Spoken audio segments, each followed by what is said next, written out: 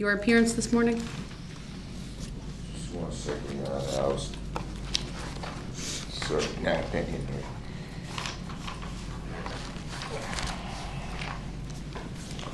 Make sure I have everything, 'cause I'm not sure if I even have everything. I apologize for that, man. It's all right. When you're ready. Here is third-party intervener in that matter, appearing as authorized representative for my client. I'll set for value in return for value all of the charging instruments in this matter and make my exemption available for discharge of all obligations and charges connected with this case. I do not dispute any of the facts in the charging instruments and make a reservation of all of my constitutional rights, mostly the First, the Sixth, and the 14th Amendments. Thank you. The record to reflect that the individual known to this court as Darrell Brooks is present in custody in person. He is wearing his jail attire this morning. I do want to make a record that at 8:46 p.m. yesterday, I did swear in 2 additional sheriff's deputies who would be working with our jurors through the overnight or third shift hours. I did administer the same oath that was administered to all the other bailiffs yesterday evening. Then, of course, we are open and the jurors are here and they will be instructed to start their deliberations. The only other thing I would put on the record is I have received information regarding the Reddit post, that there was a subsequent post from that website indicating that it was a prank. And so I don't know to what extent the Sheriff's Department is looking into that as well, but it's my understanding, based on news reports, that that entire post or site was taken down. Not the site of Reddit, but it's no longer, I believe, viewable. But there was that additional information regarding that, at least from the administrator, I believe, of that post. So I just wanted to put that on the record. And if and when, or I should say when, the investigation is completed, I will assure the parties that you will be provided with that information. So, go ahead. So it's being called a prank? Per the Reddit post itself, yes. So we don't have any idea if that's a fact, though, right? You're correct. I'm just putting on the record the additional information that's been reported on. And then again, once the Sheriff's Department concludes their investigation, it will be turned over to the parties. So at this point, until there's a question or a verdict, courtroom will remain open. I'm going to be working in my office on other things, and will be available, of course, if there are any questions or if a verdict is reached. So notify the parties. Judge. Yes. I'm sorry. Oh, go ahead. No. Go ahead. I'm still very concerned about this whole Reddit thing after having the chance to fully read it and look at some of the language that's in it.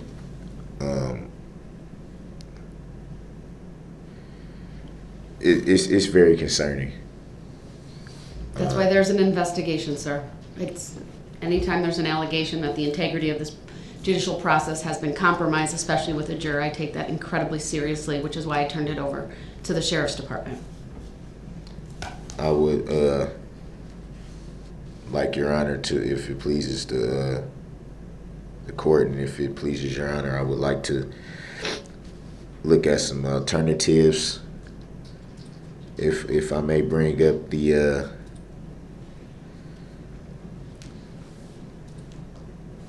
in regards to the language, I also want to state that for the record, this did not come about from the prosecution side, from the defense's side, and certainly not from Your Honor's side. This is something that just pretty much sprang up. A lot of my concern, though, just not from just the language in the actual post, but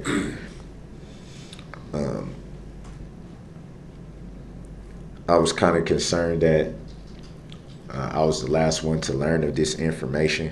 It had been known. I wasn't aware of it until after 6:30 last night, or around that time, because I don't want to misquote the record, but somewhere around that time. It was shortly after 7. Oh, so it was after. I didn't know. I thought it was. I knew it was after 6:30, but I didn't want to incorrectly state the record. Your I can Honor, address that for you right now if you would like. yeah. If it pleases Your Honor, I would like to request some alternatives to this issue.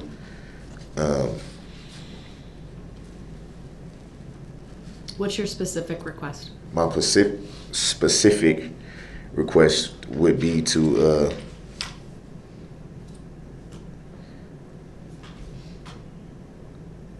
look into a mistrial, and also any alternatives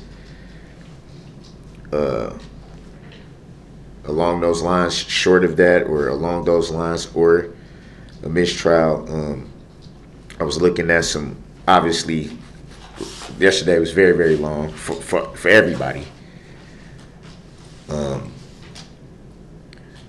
And as you know, because of my status here in the jail, I'm allowed to have law library time up until a certain point of the evening, and then I have to shut it down per jail policy.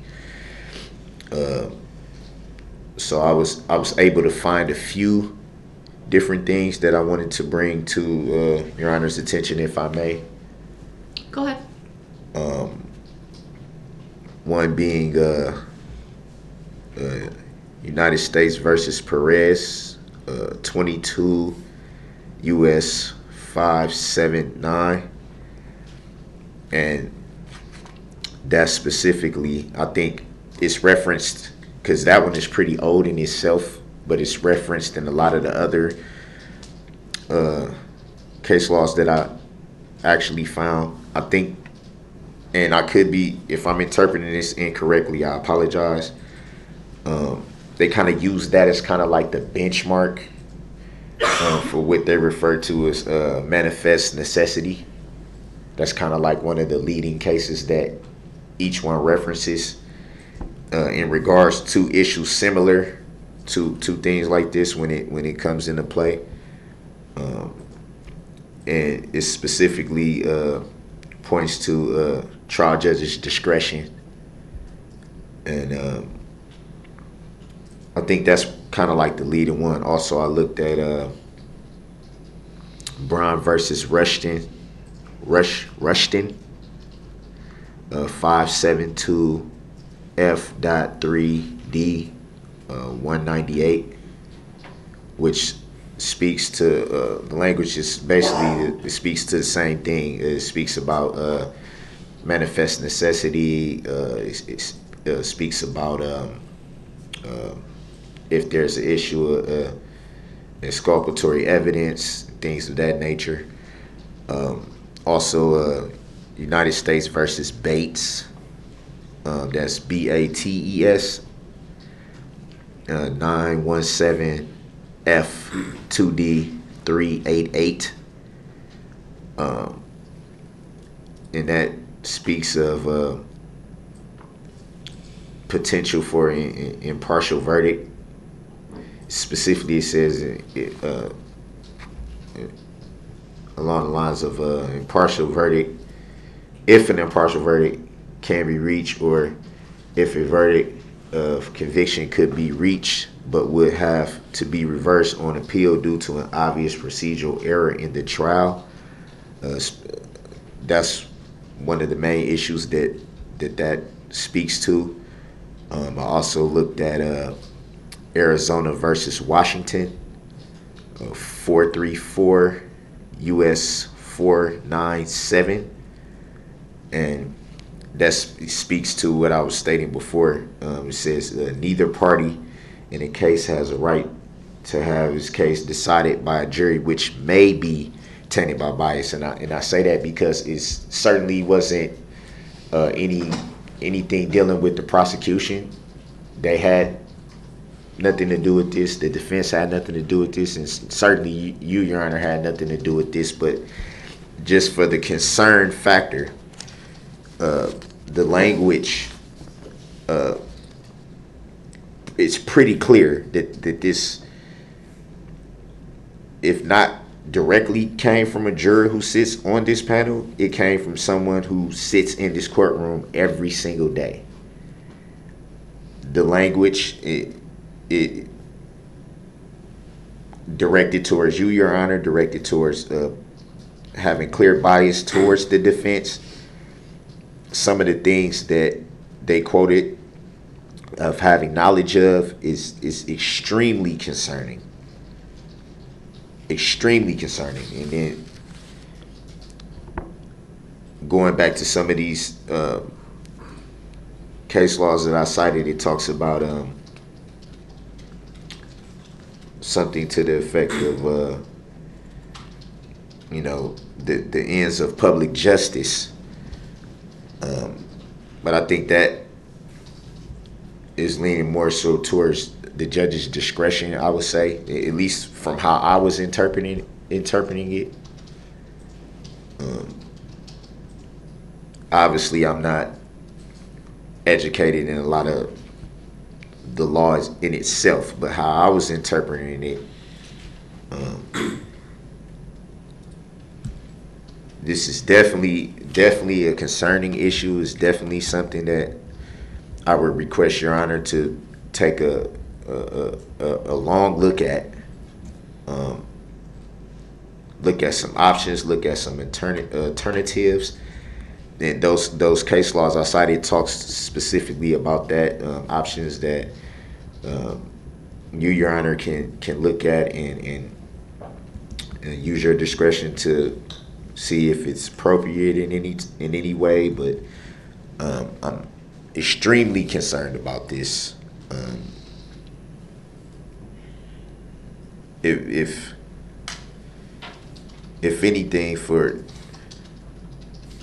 cautionary reasons, I believe, Your Honor, that you definitely should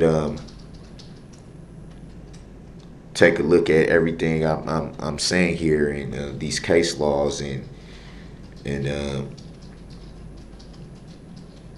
What's the request, though, that you're making based upon the case law that you cite?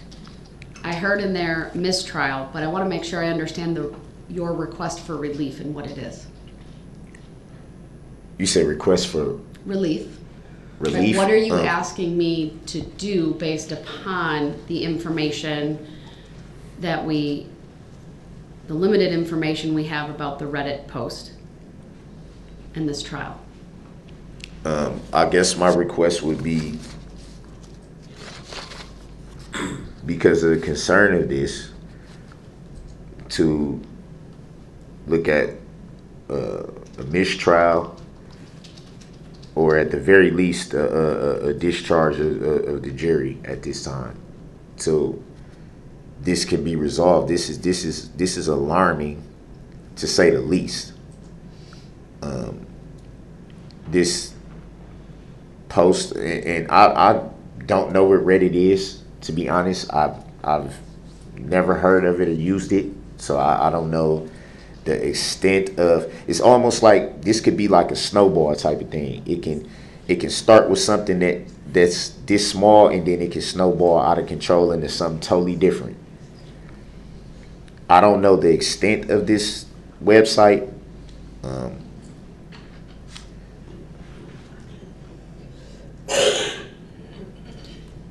I don't know who. Well, I think the name of the person who sent the who alerted the clerk, of course, to this post. I think his name is in the email. But then that even begs the question of, how did this person come across this site? What is their significance to this? What is their role in this? It's just so many questions, and I mean, clearly this points at the court's integrity. It points at your integrity, Your Honor. It's alarming. It's very alarming. And if there's a chance that there can be hidden bias in this jury, it needs to be addressed now rather than later.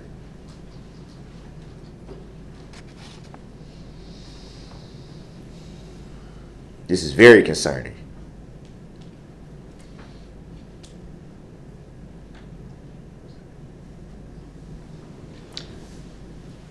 Well, thank you for bringing up your concerns. Let me turn to the state if they want to respond, and then see what other issues they want to cover this morning. Judge, the original post was on a subreddit thread called Justice for Darrell. That's the copy that the defendant has in front of him. That post was edited last night, claiming that it was a prank from the start, and that the original poster didn't think it would get that far out of hand. The way that Reddit works, the only person who can modify the content of the original post is the original poster, and because the jurors have no access to any electronic devices, I think it's safe to say that our 12 jurors back there are not the original poster. So I think that puts that issue pretty much to bed. It's still obviously under investigation because the court takes it so seriously, but there really is no actionable or any real reason why we should doubt the jury's being unbiased in this case. I object to that on the grounds, Your Honor, that, like you just stated, it's an investigation going on. And if there's an investigation, then that clearly says that something is amiss. We have 15. We have 15 jurors. There's still too many questions that we don't know. Too many. I don't think anything's put to bed because we don't know. It's unfair to say that the issue is put to bed when there's still so many questions left out there. I'm sure you reviewed it yourself, Your Honor. You see the language in this, whatever it is, thread. I don't know. I don't know what this is. It's clearly a post from somebody who has intimate knowledge of the trial and what's going on in the trial. I don't think. I mean, common sense would tell you that this is someone who's very close to the case, whether they were intending to be funny, whether they were intending to try to prank the court or anything like that. We don't know. That could be anybody's guess. The language in this, the way that it's formatted, they lay out 4 specific points of what they think. They point to certain language in the case.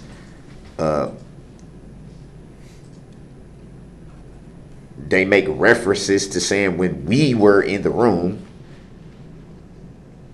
They got certain feelings from where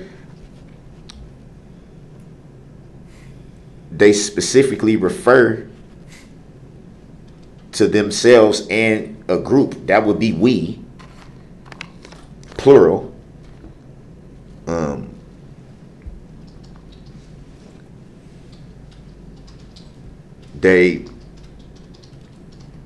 They say, and I have to admit, I am biased against the defendant for the horrible acts he did. And they attack you, Your Honor. They clearly attack you.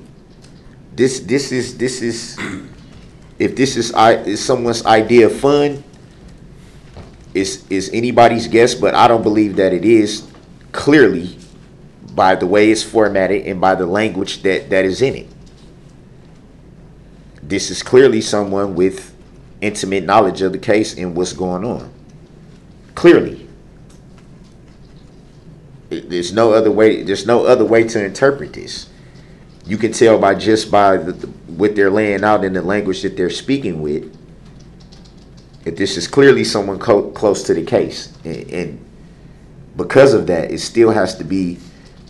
I'm informed of the investigation, but there's still too many questions left in the air just from this. How can we say anything's put to bed when there's still an investigation? For all we know, what if this turns up that it was someone on the jury, or what if it turns out that more people are involved in it than just whoever this anonymous person was who left the post? It's too many questions and it's too concerning. What if something like this springs up again at the last minute? We've been going through the trial now for basically 3 weeks, the better part of 3 weeks, and even in court days leading up to the trial, we've never had anything like this happen. Nothing like this has been brought to your attention. Nothing like this has been brought before the court's attention. This just came out of the blue, and now all of a sudden it's being labeled a prank. Is that because they were found out? I mean, it begs so many questions. It's too uncertain. It's too concerning, and it's too alarming. It's too alarming to just overlook and say, "Oh well, we'll just set it to the side and let them." No, this. There has to be some type of alternatives, and something has to be done. Something. And if that's a mistrial, if that's discharging a jury, if that's some other type of alternatives that can be looked at, I'm sure that these case law speaks to other options that could come into play. They deserve to at least be looked at. If anything, to protect the integrity of the trial. I find it very hard to believe that this close to the trial being over, and now all of a sudden these issues are being raised. So this is obviously not a prank, and it's obvious that this is someone with intimate knowledge. It's very clear to me. Well, let me address your concerns, sir. I cannot make conclusions at this point about whether this is legitimate or a prank. What I know is as follows. I received the information about the subreddit post at approximately 9:30, 9:40 yesterday morning.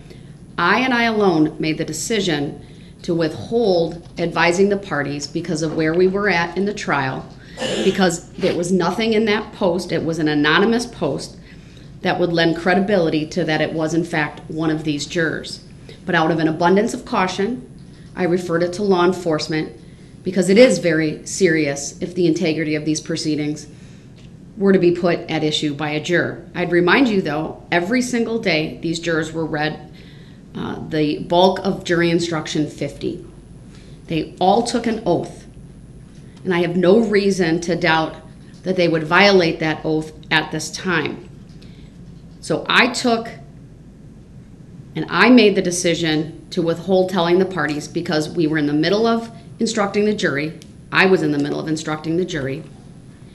And I wasn't going to delay the proceedings because it was so speculative at that point and remains speculative at this point.